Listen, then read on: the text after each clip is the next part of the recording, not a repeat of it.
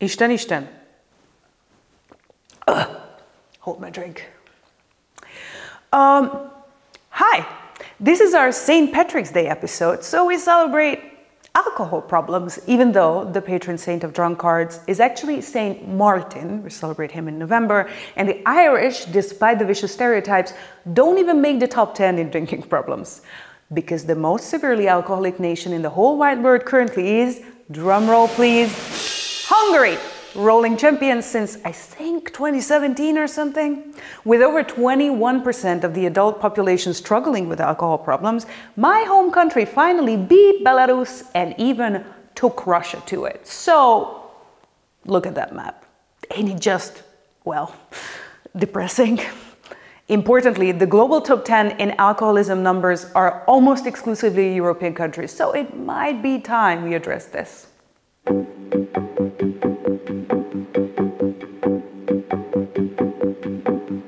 The most problematic drinkers are men in most European societies, pretty much connected to different kinds of gender roles and stereotypes about how men and women should behave. And, alcohol is a social lubricant. That there is a responsibility on the family side, but there are varying responsibilities, right? I don't think it should be about blaming anyone. For those who are traumatized, the children and the grandchildren as well has higher sensitivity to stress. I'm grinding my teeth as you're speaking. Okay. Okay. The connectedness feeling, the attachment feeling, the emotional feeling is very similar as an alcoholic has with alcohol and with another person. So it can be a substitute of a missing human relation.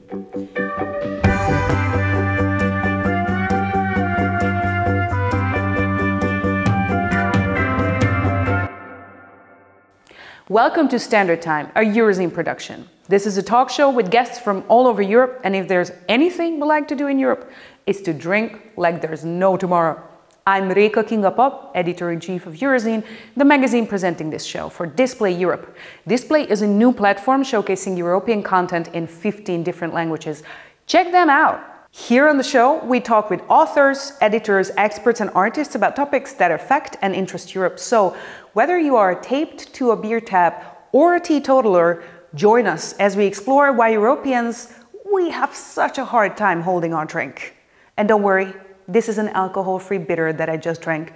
Tastes identical, it kind of gives me the heebie-jeebies and the satisfaction of cultivating some deeply ingrained cultural traditions, yet it requires way less aspirin afterwards. The numbers are clear. According to the World Health Organization, Europe has the highest proportion of drinkers and the highest intake of alcohol in the world. In 2019, 8.4% of the EU's population aged 15 or older consumed alcohol every day. That's severe. There is a range of factors that lead certain people or even certain populations to have alcohol issues, from biological and environmental to social and psychological. According to research conducted in 2011 at the University of Aberdeen in Scotland, Europeans may be more genetically predisposed to eating fatty foods and consuming alcohol, and this is due to a quirk of what is called the ghrelin gene. When switched on too strongly, it allows certain areas of our brain to select for specific substances, leading to cravings for alcohol and, well, fatty foods. But of course, we can't just blame one genetic variation here. Substance abuse is coded in many of our cultures. It constitutes about a third of our body of humor here in the east of Europe. Have you heard of my personal favorite, the TikTok star Balkan Dad? Tata, my throat hurts. Tata, my stomach hurts so bad. As much as we enjoy joking about how fond we Eastern Europeans are of our vodka, rakia, borovička, palinka, schnapps and the like, Germans are similarly defined by their beer. Southern Europeans and the French with their day-to-day wine. Yeah, you get the gist. Social drinking habits across Europe carry significant weight. But liquor is many things. It's part of our culture and often our identities. It's also an economic powerhouse and sometimes it's even currency. I should know, I spent my teenage years in the east of Hungary, where the entire border region lived selling and buying Ukrainian vodka, cigarettes and petrol. Throughout the 90s, and until Hungary joined the EU in 2003, people didn't even have to smuggle. Just the legal amount of drink you could bring into the country would sustain families with a couple of trips a month. The price differences were so staggering between the two countries and between regions. I used to bring Němyřov and Stališnaya on the train from my hometown to my university mates in Budapest and sell it for a quadruple price, which still counted as extremely cheap for them, and it arguably helped me save some on my student loans. I'm not proud of it, but man, I was poor. And the same classmates were never quite as interested in the nice jams and pickles I had to offer them. One study interestingly argues that it is not per capita consumption that counts the most, but rather the cultural beliefs surrounding it. Societies that hold positive beliefs around liquor, mainly defined as wet and Mediterranean, are less likely to face the same substance abuse problems as their so-called dry and Nordic counterparts. Owing to globalization and the homogenization of drinking cultures across Europe, this distinction seems less relevant over time, though. The way we drink is changing, and it's becoming noticeable with the new generation. And here comes some good news. Underage drinking has dropped significantly, by 22% among youth in Europe. And while these numbers are far from perfect, their implications are promising. Public policies redefine social norms, and newfound awareness of mental health are causing youth to stray further away from the drinking trend, as 36% of Gen Z choose to go sober for psychological as well as financial reasons. Older Europeans, however, are less keen on switching over to tea and therapy. Even though EU prevention strategies are put forth to mitigate alcohol dependency and its social impacts, alcohol sales still sway our economic systems, affecting every aspect of our lives. Today we have three distinguished gentlemen and a lot of alcohol-free wine on the table to discuss this problem in greater depth. Péter Sárasi is a human rights activist and drug policy expert. He is the founder and editor of the Drug Reporter project, created in 2004 to advocate for a drug policy reform in Central and Eastern Europe.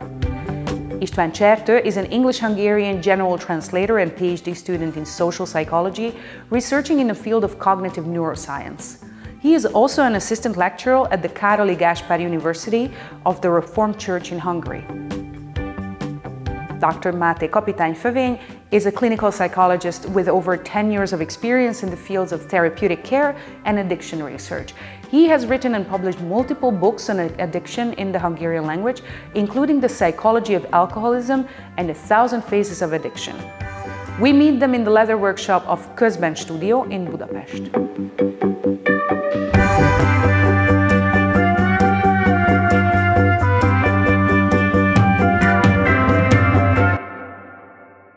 Very welcome, and thanks for taking the time to talk with me today.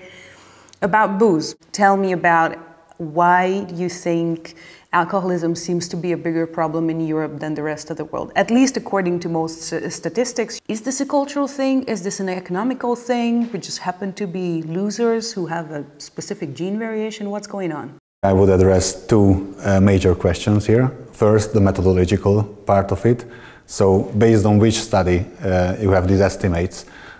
Do you have direct estimates or indirect estimates? The WHO has an international study which can allow for a cross-cultural comparison. It is called World Mental Health Survey. And Australia, which is not part of Europe, is a very, very top country. The cultural embeddedness of alcohol use is much more inherent in Europe. Many European countries can be categorized as an over-permissive culture. They attach values, certain values, to drinking itself. For example, manliness, which is a potential motive for youngsters to drink more and more and more. If you studied relatively well, at least in my high school, you were like automatically uncool unless you could drink as hell. The stats we cite here are cited directly from the World Population Review, but there's of course a lot of contrasting stats. Péter, how do you see Europe's relationship with alcohol as opposed to like generally substance abuse? We have this weird relationship where some things are legal, some things are encouraged even by the state, for instance, in the Hungarian case, and some things are illegal, whereas the harm factor often can be questioned. As far as I know, the alcohol use in general is in decline in Europe, so for example among young people. But at the same time there are some worrying trends as well, so like binge drinking, very short time, getting drunk, and that's very prevalent among especially young people. Even within Europe there are big differences in like what are the cultural attitudes to drugs. There is also a gender pattern in this. So if you compare, for example, alcohol consumption among men and women, you will see a big difference. The most problematic drinkers are men in most European societies. Pretty much connected to different kinds of gender roles and stereotypes about how men and women should behave. And you know, alcohol is a social lubricant. It's a kind of laughing matter for many people. Like, you know, we used to make jokes about people who are problematic alcohol drinkers. And at the same time, I also see a kind of demonization of illegal drug use. So all those substances which are on the list of controlled substances of the United Nations, which is alcohol, of course, is not on this list. They entered Europe much later than alcohol. Also like coffee or tobacco, which arrived later, but they are here for several centuries. If you look at the 20th century, there were these big tobacco advertisements everywhere, and they said that, you know, doctors recommend you to smoke tobacco, it's good for your health. After so many people died in the consequences of smoking, now societies become more restrictive to tobacco use. As I see, it's there a kind of convergence in the attitudes to illicit and licit drug use in our societies, so that this gap in the perception is getting smaller and smaller. For what it's worth, tobacco and coffee have a bit over 400 years of history in Europe. They're from different continents, of course, and have different trajectories, but that's quite a lot of time. However, you know, these are stimulants as opposed to alcohol, which is a depressant. You know, a good portion of illicit drugs don't necessarily increase productivity, and we tend to have a weird relationship with productivity enhancement. I don't know how much that counts for in policy at this point, but maybe István, you want to tell about your experience. You teach a lot of young people. Do you sense this changing trend that we see in the statistics that young people tend to drink less? Yes, I think there's a general tendency. I volunteer at a big festival. People there usually do not drink much.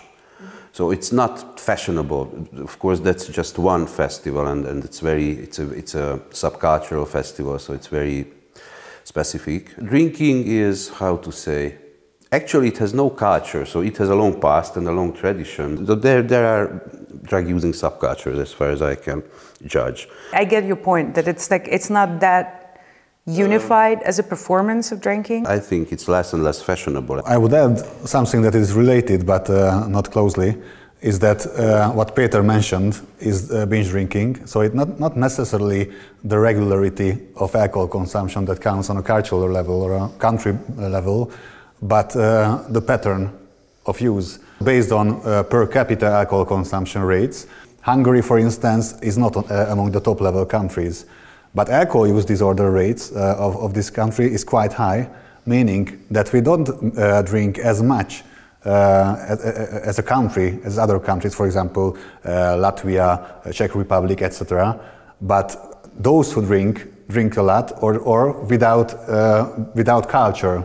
So I think we need to differentiate between regularity and pattern of use. Mediterranean countries usually have a high amount of per capita alcohol consumption. These are called wet countries versus those who are called dry countries.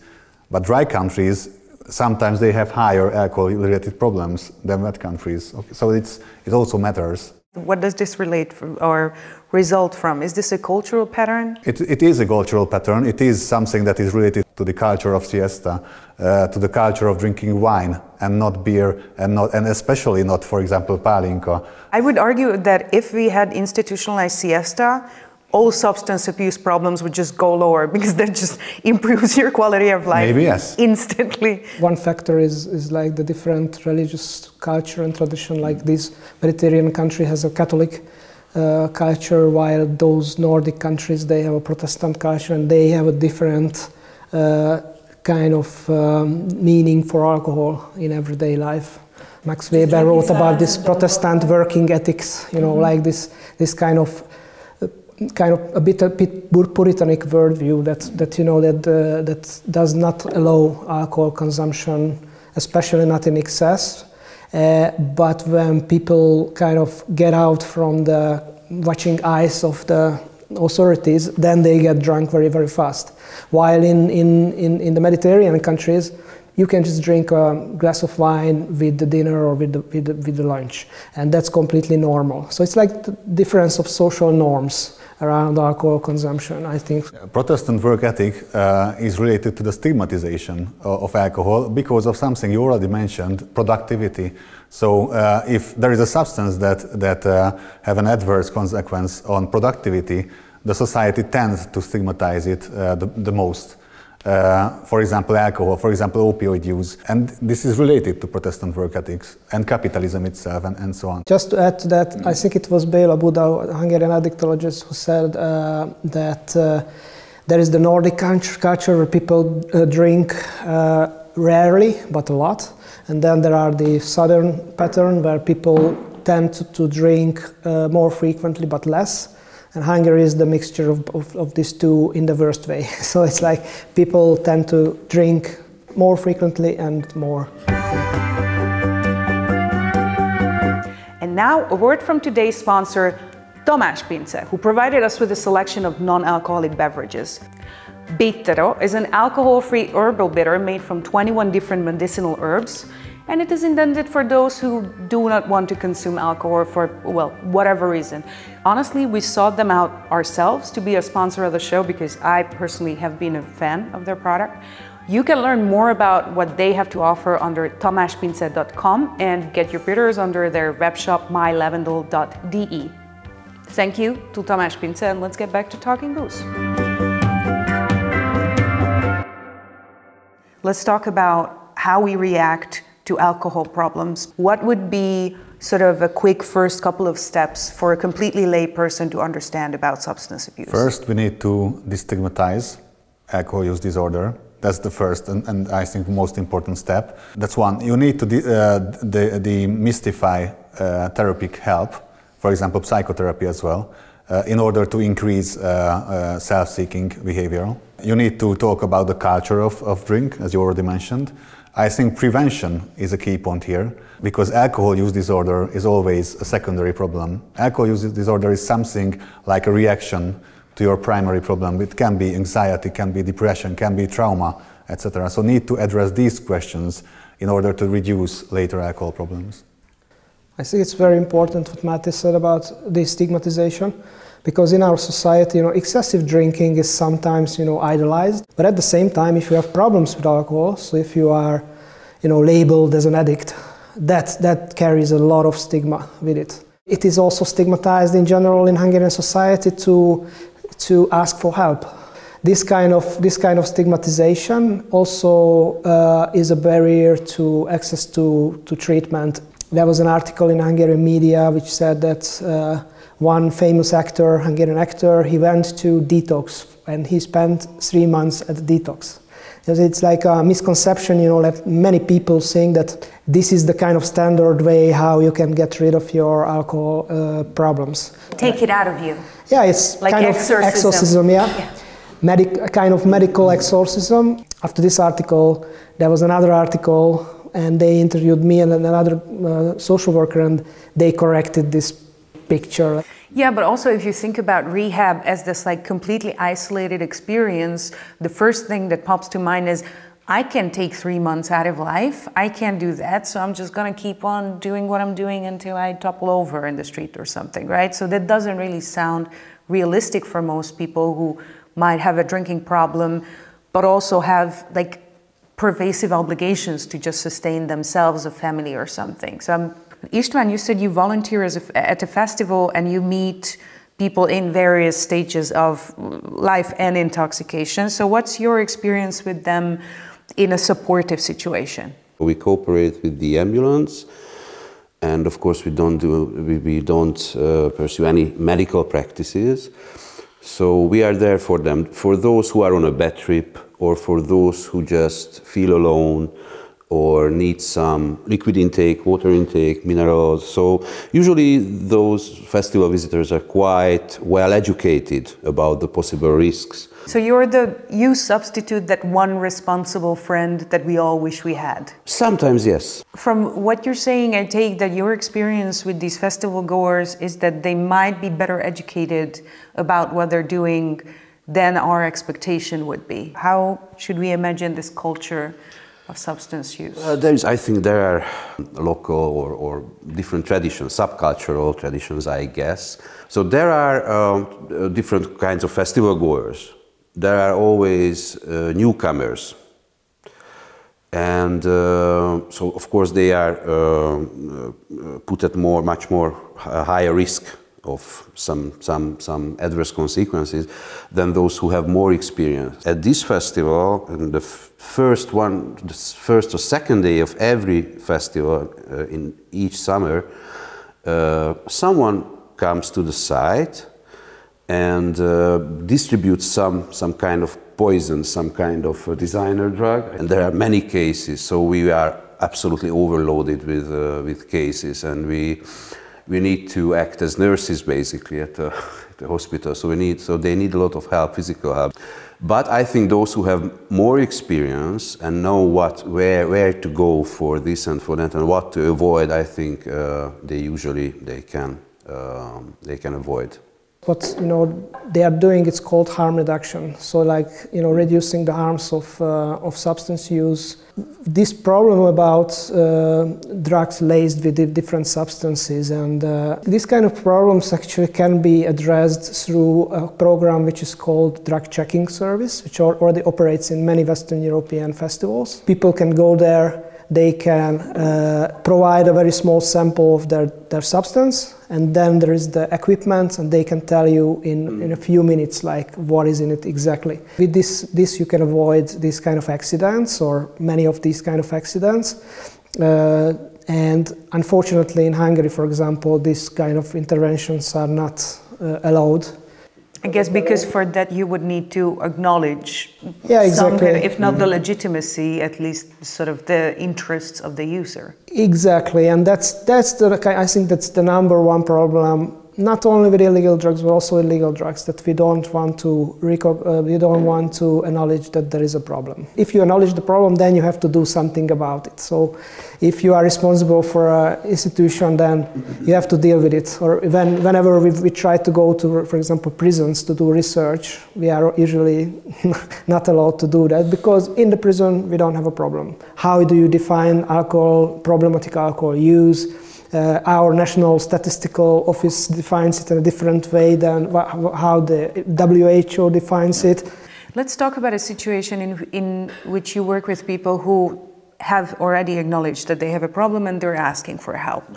And coming through the door, I said, oh, we have all these nice non-alcoholic drinks on the table, and you said, oh, I want to point out those don't help. Tell me about this. Tell me about these triggers, the situation in which people ask for help. What are the first couple of steps to make sure that they have an environment where they can heal or process? So we are talking about alcohol, and we have a table full of alcohol-like. Alcohol-looking things. None of them are alcoholic, but they still... My point is, it can be a trigger. Yeah. It can be a trigger for those who have alcohol-related problems. So I would say this kind of alcohol-free drinks is not a solution for the greater problem. The solution from an individual level, and yes, we treat alcohol disorder patients as well at our outpatient center, is to understand the individual, understand his or her motives to drink. And for example, when we talk about alcohol use motives, a psychologist called Lynn Cooper categorized 4 different drinking motives. The first one is conformity motive, meaning I drink alcohol because I perceive a social norm. The second one is called social motive. For example, the ancient Greek term symposium means drinking together. Connectedness itself is the point here, not usually the alcohol. Alcohol is just the context. The third one is called enhancement motive, meaning I have a good feeling. For example, I go to the party, I have great feelings, and I want to enhance these feelings. And the most problematic one is called coping, the coping motive, meaning I have inner problems, and I use alcohol as a tool, as an instrument to reduce these problems. And usually this kind of coping motive leads to later alcohol use disorder problem. Also, you need to understand his or her background, the family background, his or her experiences, his expectations about alcohol itself. And most importantly, you need to assess the patient's social environment. Addicts and alcohol use disorder patients as well are usually very, very much isolated. So psychotherapy, by creating an attachment, a bridge between two persons, can itself help, but community, for example, self-support groups, etc., can also provide further support. Yeah, so I would think by the first looks of it, and I don't want to stick with these nice drinks that we put on the table, but this allows you to sort of substitute something. But you argue that substitution in and of itself is not a good solution for those who already have a problem, right? When we are talking about a safe environment or a trusting environment, what would be the primary role of family and friends, and what would be more the responsibility of society and policy? As far as I know, when there is an alcoholic in the families are usually very heavily and deeply involved in the problem itself. So it's not confined to the one person who has the disorder themselves, but their whole families. So there is a more functioning family, which is either the cause and the consequence of the problem that leads to substance use disorder. Yeah, so the addict is not like independently struggling with a problem. He's not from independent, their surroundings. yeah, in this sense, yes. At least somehow they participate in the disorder, I think. So they are not solely victims of the abuser, but somehow they maintain the disorder itself. For example, there's shame about it. They feel ashamed because there is someone in the family who cannot control themselves. So then I think they participate in covering up. It's not just about alcohol, it's any kind of abuse, I guess. So I guess that there is a very close-knit unity in this in many cases. And I think that's maybe the reason is very similar why many abused women choose not to ask for help. Like this regime of shame going around. Yes, it's one dimension, I think, or one factor in this.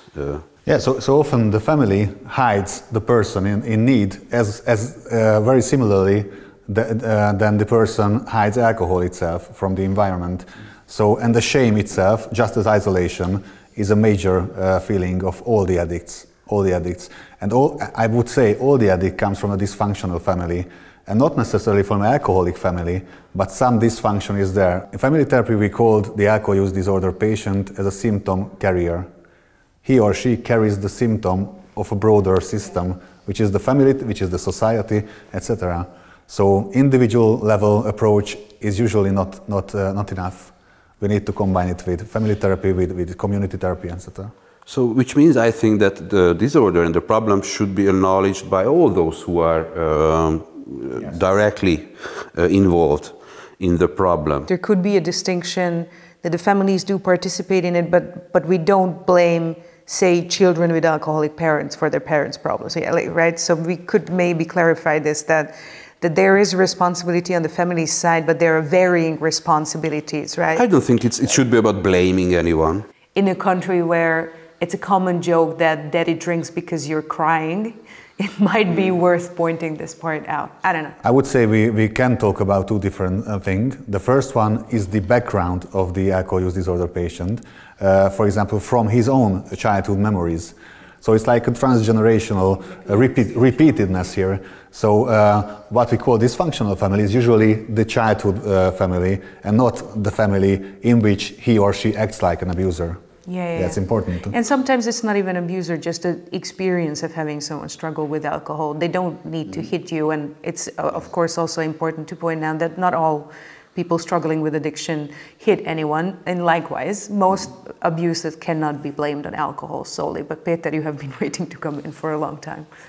I just wanted to add that everybody remembers the Petit Prince, the Little Prince, when there is the planet of the alcoholic, and he asks him, like, why do you drink? Because I'm ashamed of myself. And why are you ashamed of yourself? Because I drink.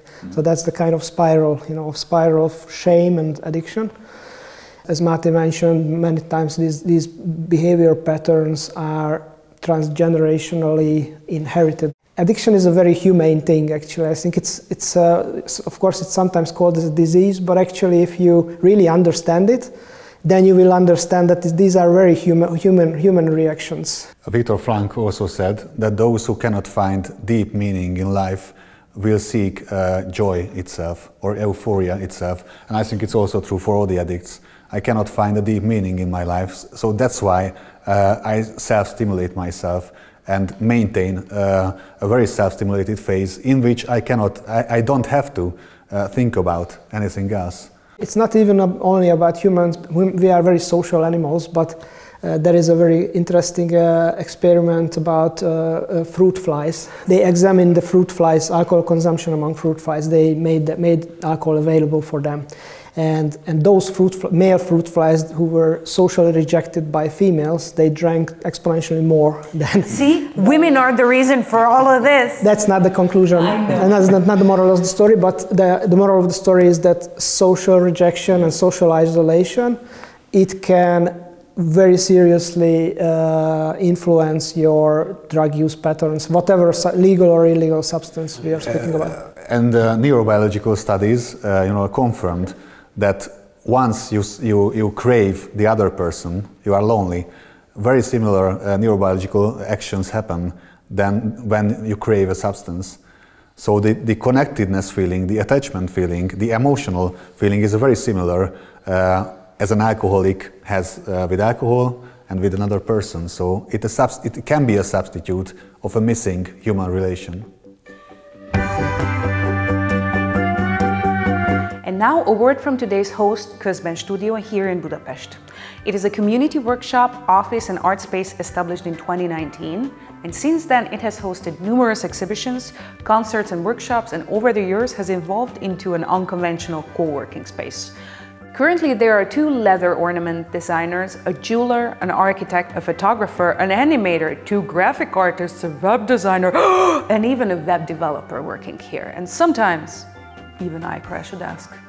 You can also become a supporter of the show, and you don't even have to get me jewelry. I mean, you can, of course, if you want to.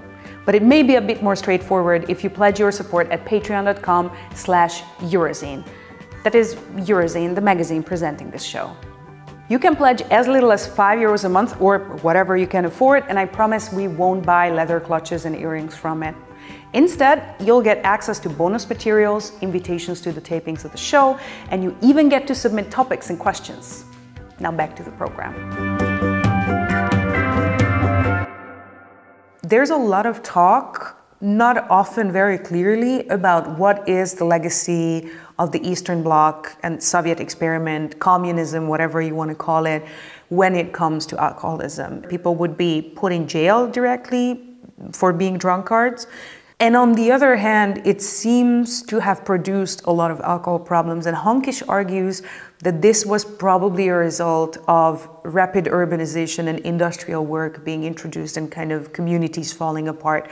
Does this argument stand its ground, do you think? Is there merit there? It is not only Hankish theory, but also Ulrich Beck theory, who published his book titled Risk Societies.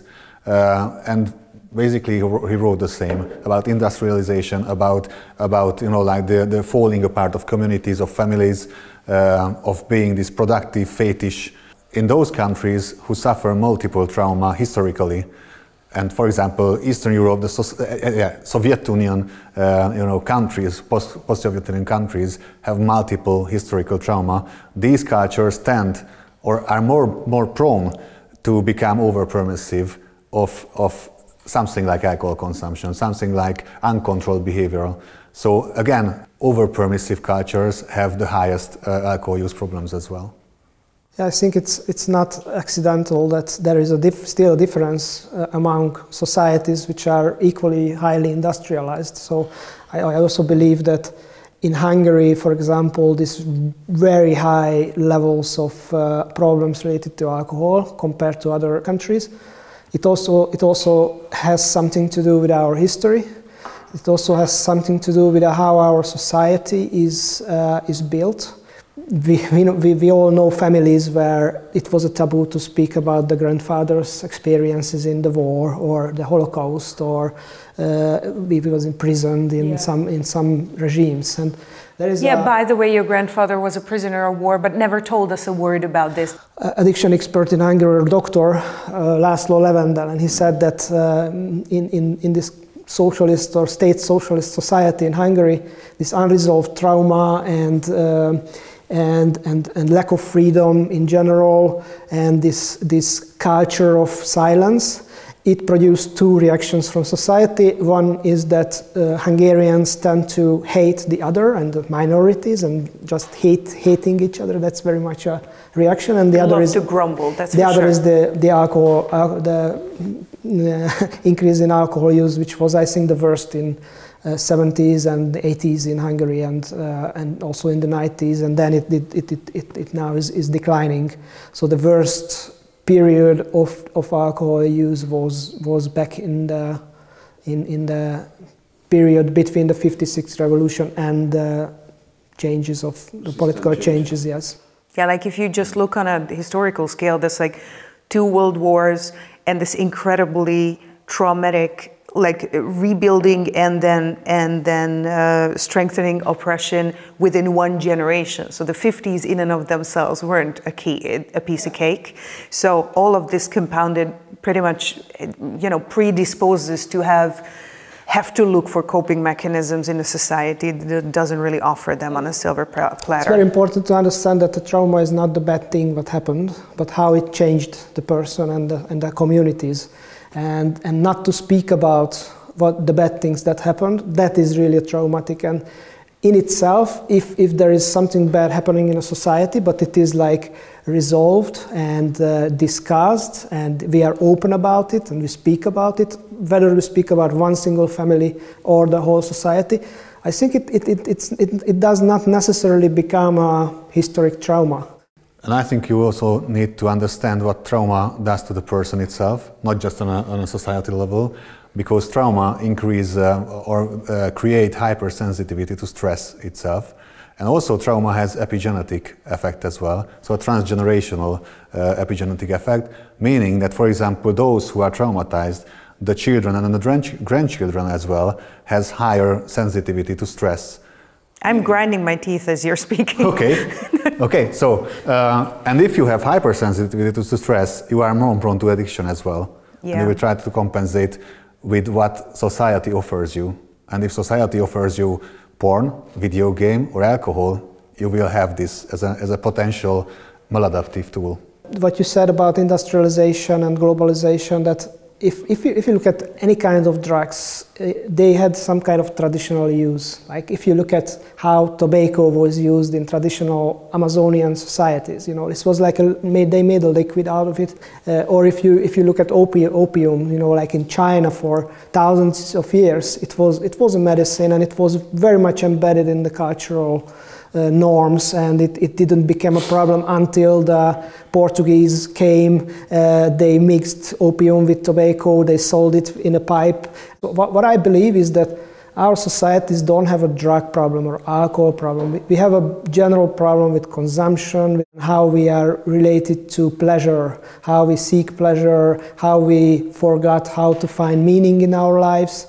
So that's the real problem, and that's why I personally don't like this kind of fight against drugs or fight against alcohol or whatever kind of campaigns or policies, because I don't think the problem is with the molecule. It's not the problem with the substance. What the problem is with us, with people, how we live. Also, it doesn't help that these wars on drugs don't seem to work either. So even if it were just a fallacy on a conceptual level, they also don't perform. And of course, it's also a question what we call drugs and how they evolved. All these kind of pure, highly potential versions of drugs, these are the products of our technical civilization. Cocaine, you know, like coca leaves, they were like chewed by Amazonian people and people in the Andes for 1,000 years without much social and health problems. Across much of, you know, the northern hemisphere, well, not much, but a significant portion, have started to legalize weed in some capacity or other formerly illegal drugs. Does this like circle of shame change? We know that many mental health professionals, medical professionals have been arguing for the controlled or supported use of certain substances, specifically as a therapeutic means. I feel like the stigma regarding certain substances is slightly reducing. So everybody's happier in Czechia? I would say that, first of all, you need to differentiate again between legalization and decriminalization, which is two different things. If the outcome is the dissolution of hidden use, I think it is a benefit. If the outcome is reducing stigma, it's a benefit. And there are some studies that confirm that decriminalizing a substance make it more easier on a society level to talk about it. So when you talk about, for example, with youngsters about alcohol consumption, they need to know the exact level of alcohol intake, that it is preferable to them, for example, yeah. Peter, you've been campaigning for people to know a bit more about drugs and maybe have a better informed policy for decades now. Yeah, I think legalization itself is a very loaded term, so it can mean many things to many people. So I rather use the term regulation, and I think the real question is how to regulate the substances. You can also you can make very bad and ineffective regulations, and you can make good regulations. So the how is now the real question of our age, how to regulate these substances. I believe that the future is that the prohibition of, for example, cannabis will just cease in many, or it will be abolished in many countries.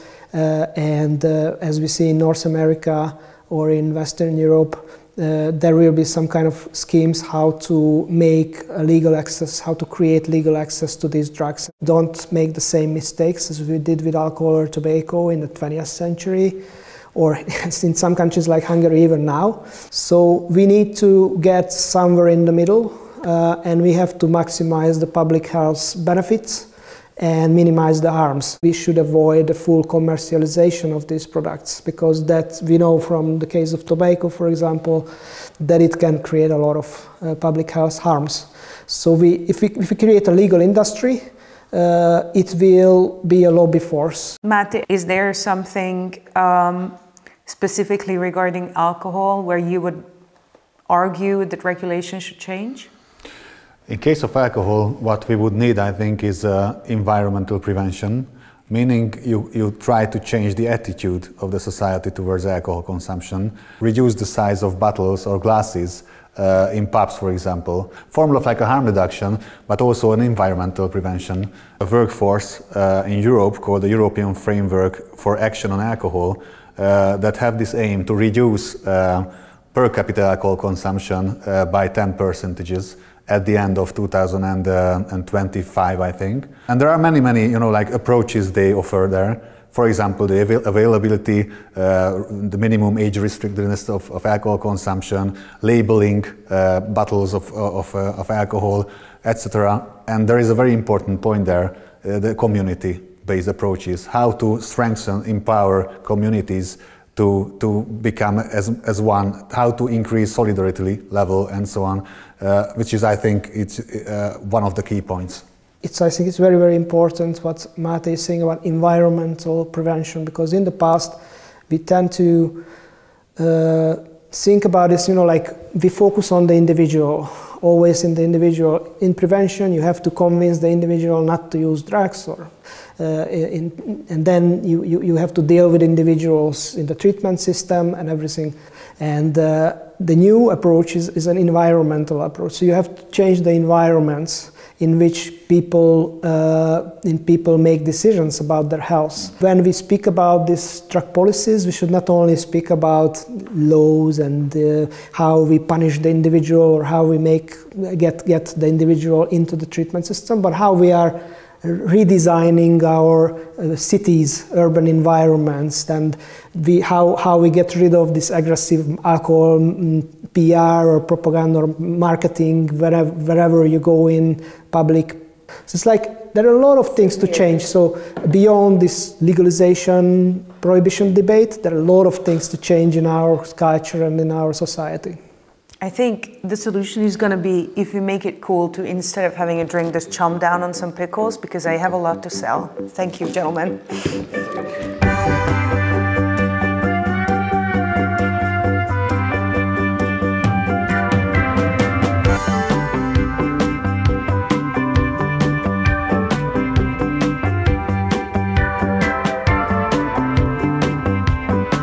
This program is presented by Eurozine, an online magazine bringing you reads from more than 100 partner publications and across dozens of European languages.